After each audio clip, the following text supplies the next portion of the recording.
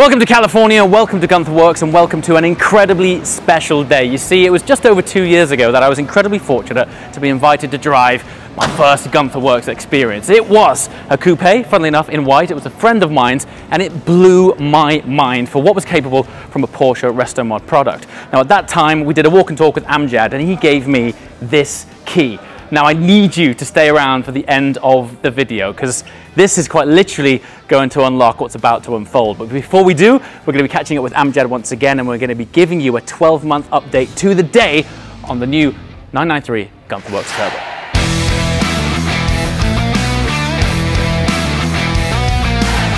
So I can't believe we are 12 months to the day, right? Since we were stood here. You launched Turbo, it was orange then. I have to say, in this finish, this satin finish, the sculpture of it is unreal. So 12 months on, you've got a Turbo Touring variant. Right, this is the Touring spec, and we're going to be debuting this in a few days at Quail. And some of the big visual differences you see here is our latest wheel. This is a Turbo Twist wheel that's been modernized, and it has these aero vents on the outside. And as the wheels turn, it actually extracts air, turbulent air, out of the wheel well for aerodynamic reasons. And some of the other highlights here is the rear parcel shelf here, which you can see with the helmets. That's a new feature. So this is the latest Touring spec ducktail, and you can see that it features these strakes that accelerate air into the flat fan with a ram air scoop and a built-in gurney spoiler as part of the whole structure of the ducktail. Looks awesome. So this is now your sort of functional production spec touring wing, as it were. Correct. You can get the wing version or the touring spec, which has the ducktail version. It's up to the customer. But obviously this doesn't make as much downforce as the wing. Sure. But you know, we have clients that like this look, and we've tried to incorporate as much downforce into this design as possible. It looks super clean.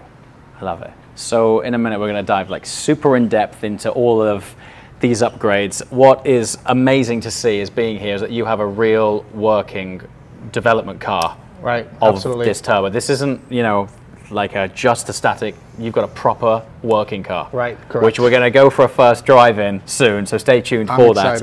I just think once again, I've not been stood in front of one since then. Sculpturally, just unbelievable. And I know I say this a lot. Camera's definitely not doing it justice, and there's something about this satin finish which is accentuating the sculpture and curves on it to a different level, right? It does show the bodywork very well. Yeah, brilliant. Okay, well, we are going to speak to Amjad, and then we're going to go for a drive.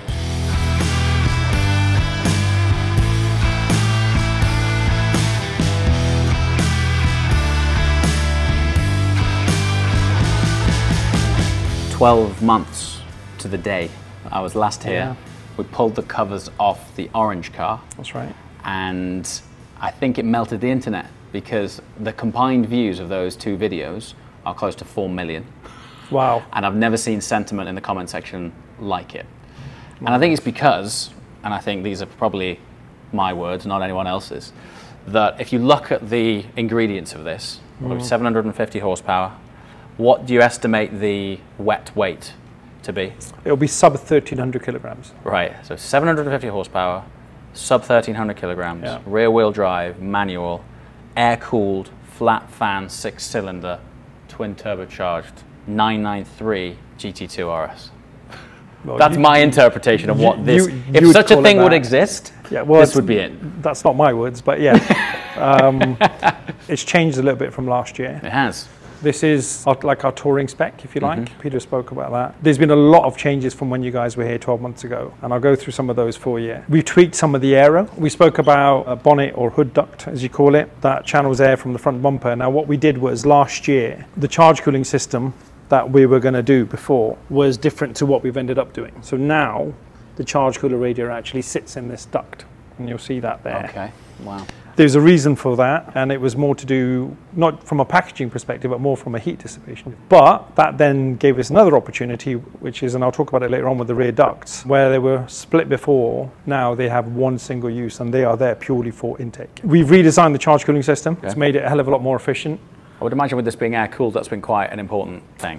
Heat management has been an issue, because obviously it's an air-cooled car. But we redesigned a lot of the stuff in-house, and I'll show you that in a second. And that's made the engine way more efficient than it was at the outset. And that's led it to developing actually quite a bit more power than 750, but I'm not going to give you a number. But the road car will be 750. Okay, so capable of much more, and then dial it back. Keep it, yes, inverted commas, sensible. Yeah. So, I mean, our target weight is going to be it's going to be about 1,250 kilograms. You've got 750 horsepower, you've got 570 pounds-foot of torque. Yeah. So we needed to have that bit of a safety net, and we've done it now. So it's got traction control, it's also got launch control. Launch control as well. Yeah. And you've developed all of this in-house, your own software. Yeah, because of the Motec that we use on it, that's something we can program into the Motec from the outset. It's taken a lot of development time, granted, a lot of driving and a lot of testing and whatnot, but we've done it, and it works really, really well. So Pete's just touched on these new wheels. These are actually functional from an aero perspective, right? So what we've done on the wheels, if you look around the edges of the wheels, these are sided as well, so they're rotational. So what they do is, as the wheel rotates, they basically create a vortex, which then extracts heat from the discs, and it pulls air out as opposed to pushing air in. Now, traditionally on a wheel that ran, what do you call those, turbines, they used to draw air in. But from an aerodynamic perspective, it's quite inefficient. Right. But from 1950s, 60s technologies, that was fine. Yes. What these do is these create a vortex that then sucks air out. So it's about heat dissipation, thermal management of the brakes, but also with aero in mind. Well, that's more a brake functionality as opposed to the aero. Yeah. What we've done on an aero front, as we talked about last year, these little vents here, they bring in air from the front of the bumper and they create an air curtain around it. Wow. And then the side vents on the front fenders, they basically release all the pressurized air out of the front wheel well. So this is a pressure release from the wheel well. And then not only wheels, that, you are also making these in-house. Yeah. So these are forged magnesium and carbon fiber wheels. The barrel itself is carbon. Yeah. What do these weigh? Oh, an 18 by 13 inch wheel weighs about 14 pounds, 15 pounds, about 7.5 kilograms for an 18 by 13. So these are 18 by 11 on the front. So that's like a 295. 295, yeah. That's ludicrously large. 295. 295s on the front and 335s on the back. I don't know many cars that wear it up, like many road cars that wear a 295. I can't think of any. As with all our cars, these have a square track. So front and rear track is square.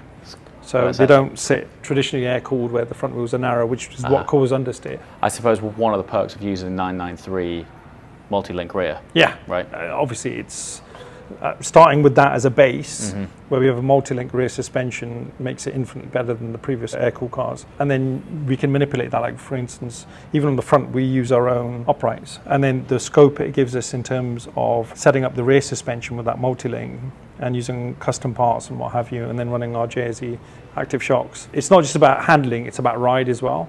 So it makes the car very compliant, but at the same time, when you throw it around a corner, it's glued to the road. Speaking of suspension and handling, I think that probably ties in quite nicely with your torsional rigidity improvements back here. This is what we call our rear reinforcement brace.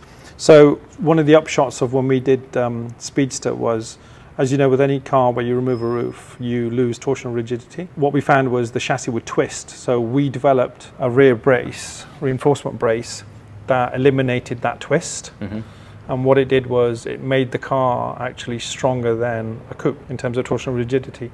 So because we've got so much power going through this car, this is going to be an option. You can optionally specify this, like if you've got somebody who wants to track the car a lot, this is something that we would recommend, and conveniently it's the carbon. It's a good space for putting rear shelf is made to take 2 crash helmets. And what that'll do is that increases the torsional rigidity of the car quite significantly. Okay. One of the perks, if you're wondering why is it important to have a torsionally sound chassis, is when you're tuning and developing the sort of suspension profile of a car, you can do as many fine tunings as you want on the actual suspension, but if the thing that it's stuck to flexes, you're going to lose all of that. Exactly. So that's why you've started from the ground up, right? Yeah, so that gives us a base to make the chassis solid, so we can then do all the handling improvements that we've made to the car. It gives us a solid foundation to start from. So, and that's really, really important, especially a car of this kind of performance. So do you have any ballpark figures as to the kind of... When we did it before, it ended up being 150% improvement in terms of torsional rigidity, in terms of twist forces. 50%? Yeah. That's massive gains. So the Speedsters actually is stiffer than a coupe with a roof. But again, 750 horsepower, 570 pounds for the torque. You need it. 1250 target weight, kilograms. Important. Yeah. So big story on the car, cooling. Yep. You remember these from last year. So now, whilst they look similar, this has been completely redesigned now. This is the induction for the engine. Okay. So these are ducts now that basically take air, goes over the top of the rear wheel well, straight into a filter and straight into the turbo, which is there. The turbo sit here. Yeah. So it's a very short journey. Very short journey, and it's direct and it's aerodynamically efficient. So when we've done the CFD testing, when we were designing it, it's fantastic because it's a natural curve and it goes straight through the filter and straight into the turbo. And it's obviously at speed. There's a ram air effect. It is charging it. So it's using the whole length of that intake. Yes. That then goes up into a pipe that goes over the top and straight into the turbo. So the turbos get plenty of air, which they obviously need. So under here is the magic. Every now and again, I'll drop Amjad a WhatsApp throughout the year, and he goes, mate, you are not ready. Yeah. You are not ready. Yeah. Share with me what I've been dying to see. Okay. For the last 6 months. Yeah, I know. I kept dropping you hints about this, but I would. Crikey. So this looks quite a bit different from what you saw last year, right? Vastly so. Yeah. Obviously, continuous development. What we did was we redeveloped the charge cooling system. And again, remember, like I spoke about the curve in terms of the intake. If you stand at the back of the engine, you see now the intakes are curved. So they come from the turbo, they go through the charge coolers into the individual throttle bodies and straight into the inlet valves. We've minimized the air going into the turbo. We've now minimized the air coming out. They go through 2 individual charge coolers and then straight into throttles. Now, because of that improvement in airflow, efficiency that these work in compared to the older ones it's night and day. To give you an example, so intake temperatures here coming out of the turbo are 198 degrees Fahrenheit. Okay. They go through 2.5 inches of charge cooler, and they come out at 78 degrees Fahrenheit at 60 degree ambient. Are you serious? Yeah. So power gain must have been so wild power, when obviously, you put those on. The cooler the air, the more dense it is, the more oxygen rich it is, the more fuel you can put in, the more power you can get out. So when we redesigned these, the improvements, even to be fair, even we were surprised at the improvements. Again, it's not by accident. We designed them, we did all the CFD testing. The CFD testing showed that they would flow a lot better. Okay. And then what we did is we upgraded the type of charge cooler that we used. That has made everything way more efficient. Everything runs cooler. And that again, remember last year we spoke a lot about how it was all about managing heat. I think one of the things I'm really impressed with, I mean, how old's Guntherwerks? 6 years old? Yeah, we were 6 years old in May. Your design language has become solidified in such a short period of time. Like, I truly think I could hold a piece of Guntherwerks hardware and I would say it was from your brand.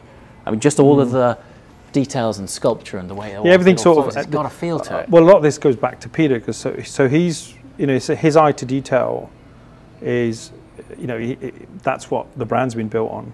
So if you look, we've got billet fan shroud. You don't have to have that looking that good. No, we've got 3D printed Inconel.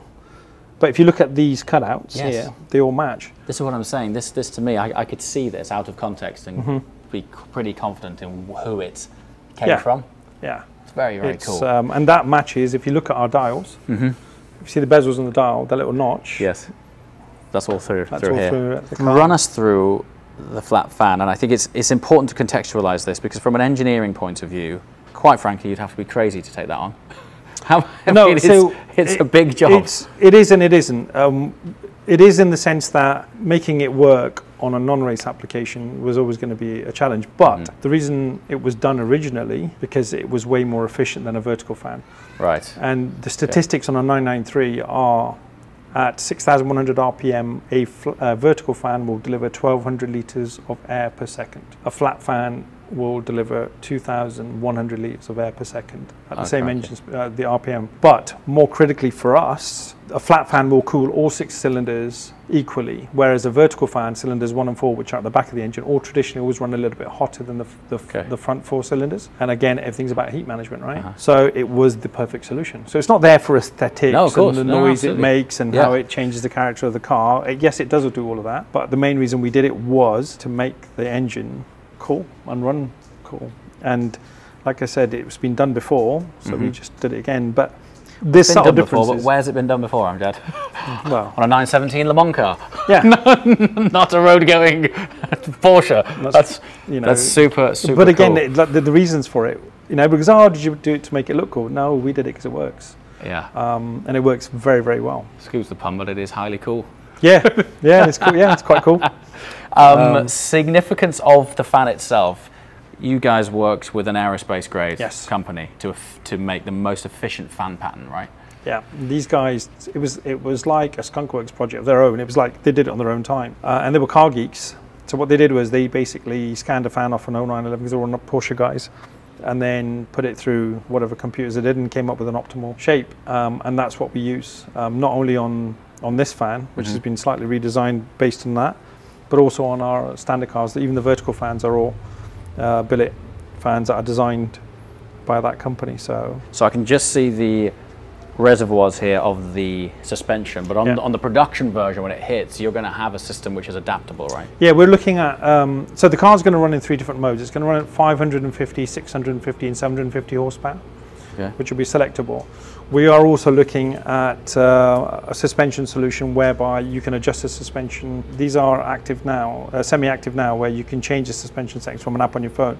But what we're looking to do is to integrate that completely with a new system where we can even raise and lower the ride height. Okay. We can change suspension settings on the fly, but also you can integrate within the modes of the engine. So you can have 550, which is like a touring mode, where the car will sit a little bit higher, suspension will be a little bit softer, but it will have active yaw and active roll control. So even if you throw it around a corner, it will stay flat. So this will be a 6-axis read, will it? Yeah. Wow, that's trick. And then 650, it will be something else, 750, and there'll be possibly a track mode, so you can hit a button, and the car just goes bang, and everything's set, so you can just go and blast it on the track. Wow. But we're looking at that. That's something, again, everything's ongoing. We're developing stuff all the time. So that's something exciting that's in the works. So this is your production spec touring wing. Yeah. Obviously less downforce. Yeah. Do you have to take into account if someone's speccing a touring, that the suspension setup or handling characteristics are different? We have a lot of customers that aren't going to go on a track, and they like the elegance of the ducktail, and those cars will be not as extreme as the touring. So a touring spec will run different suspension setup. We'll give the customer an option of running the car a little bit more as a tourer as opposed to a track car. But if you are going to take it for a track, the beauty of this is you can get this as an option, and it comes in a beautiful case. So if you're going to take it to the track, you can bolt the other wing on. Oh, so you can have you two can wings? have both. Yeah. That's a no-brainer.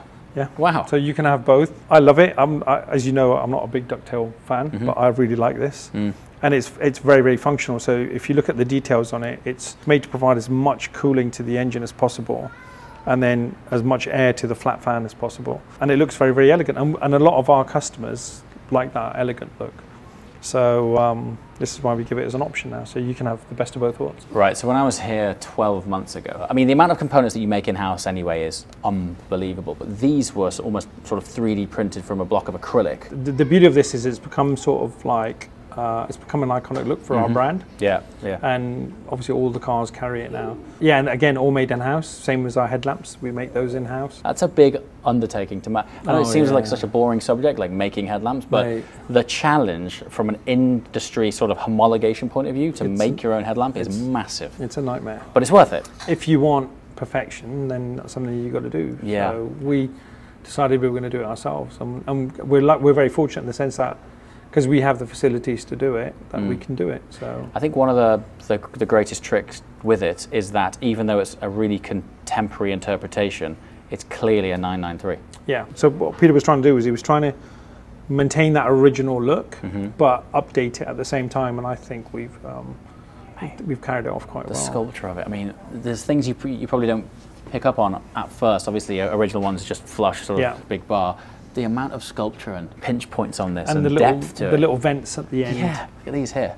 Tiny little vents within these lights. These are 3D printed. 3D printed Inconel again. Yeah, our exhaust Inconel tips. exhaust tips. Yeah. Crikey, 3D printed Inconel is F1 stuff.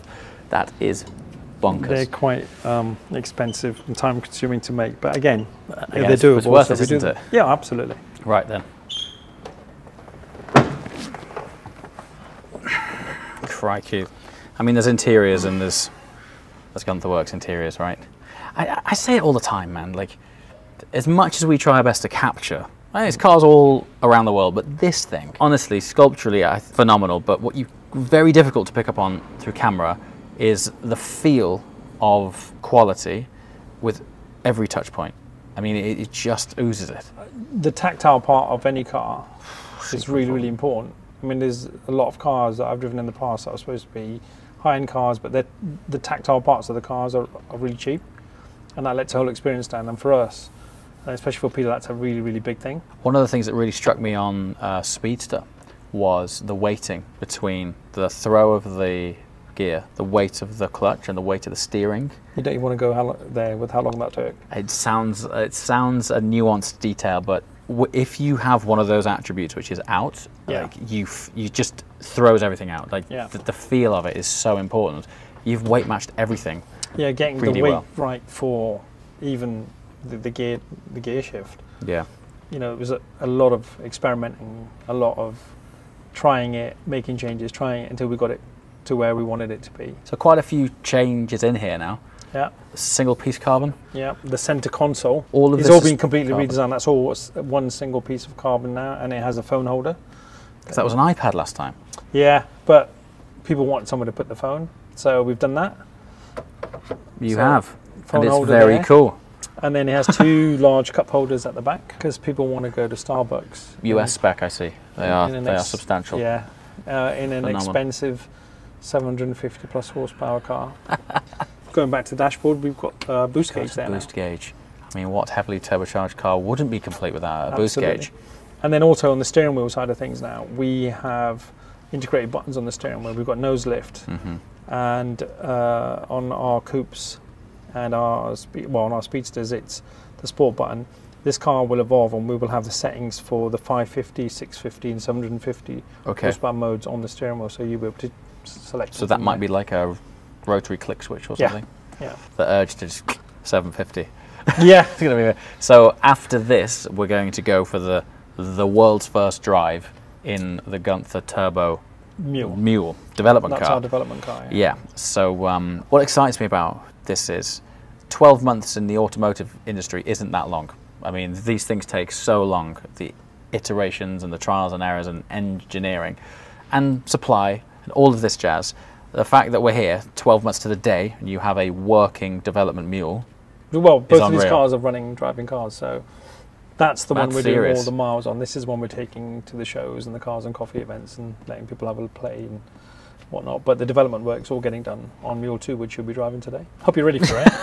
I'm beyond ready for this. All right, James, one last thing, mate. Yeah. Go on then, start her up.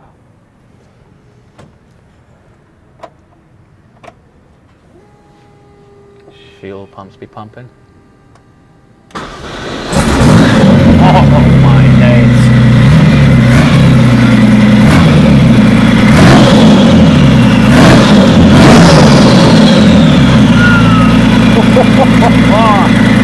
You can feel the energy. You can actually feel the energy available in this thing. Come on, man, let's go out in the real thing. Let's go. So, the significance of this key was around about 2 years ago. This guy gave me this key, and I'm not sure if you were being nice. I gave it to you as a souvenir, but I did say to you, one day, James. One day. I didn't think it would be so soon, but if this is on video record, that Gunther, I said it was the best car that I drove that year, which is, and I've driven some serious cars that year, and I said to Amjad, honestly, I genuinely aspire to one of these cars.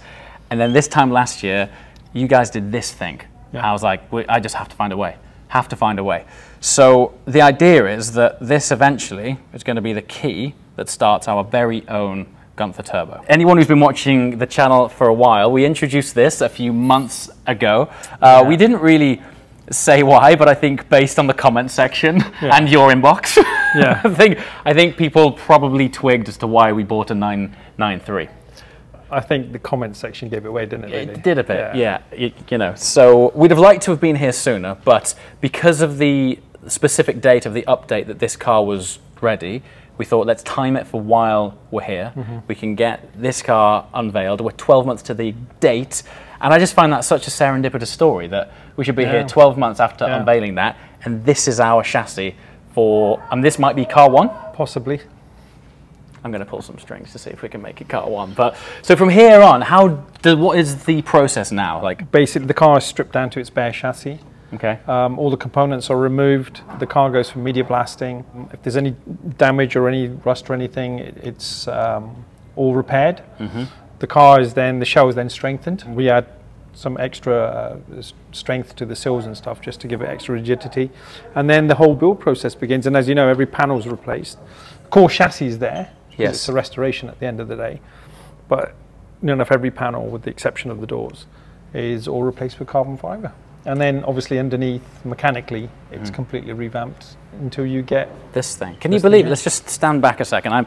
We did something similar the last time we were here. We parked a donor car next to, and that time it was a coupe. This thing is this thing's up to 11 now. I can't believe that starts life as this. Yeah. It's berserk. Starts as one of these. Yeah. And we restore it and we update it and upgrade it, and it ends up. So we're not going to give it all away just now. We have a aspirational target in mind for next year for a significant date as to when we're hoping to achieve a finished version, right? Yeah, you like throwing me under the bus there. Yeah, I like to, there's nothing like a good deadline. But if we can pull it off, it will be incredible. Like truly, truly special if we can pull it off in time. And that's the in time bit is the bit. But if we can do that, but the idea is this is probably going to go on about a 12-month journey now. Yeah. And it's 12-month build program. We're going to fly into here for every major milestone journey that this build process takes place. And we're going to take you along for as much of an in-depth update as we can as these things unfold. So it's going to be a hell of a journey, buddy. Thank you so much. Well, congratulations, really appreciate it. No, thank you. And honestly, congratulations to Peter, yourself, the whole team. What you guys have achieved, I just think it's blow away. So thank you. Well it means done. a lot when, especially coming from people, the feedback we get from enthusiasts and fans brilliant. is quite mind-blowing. It's going to be a journey, man. Yeah, it's going to be brilliant. Great.